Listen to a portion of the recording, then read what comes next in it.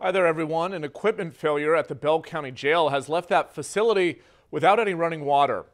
The sheriff's office says 5 people have now been tasked with constantly bringing water bottles to the actual facility. Portable toilets are also being brought in.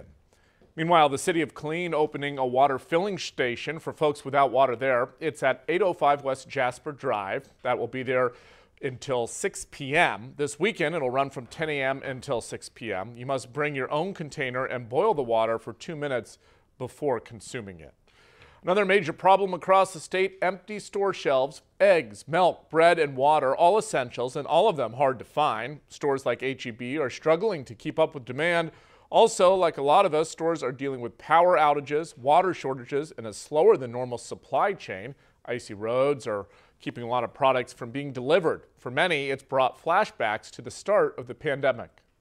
If you must come to the store, please bring your patients, because just like we saw at the beginning of COVID, we don't want to have a big run on our stores when there's really not a lot of product. Only get what you need.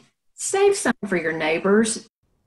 That run on your stores, it's already happening in a lot of local spaces. Stores are also closing earlier to keep customers and employees off icy roads. That will probably end over the weekend. H-E-B says it can take up to a full week to catch up with demand. The Arctic blast had an impact on gas prices across the state and locally here in Central Texas. The statewide average is now sitting at $2.24 a gallon. That is 4 cents higher than last week, 15 cents higher than this time last year. However, the gas supply is tightening. AAA says the impact is looking to be similar to that of a hurricane until things thaw out and refineries are able to open fully back up early next week. Drivers should expect to see higher pump prices.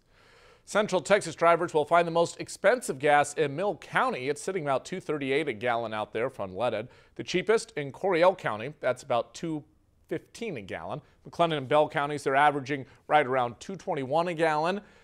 In Brazos County, the average is about $2.27 a gallon.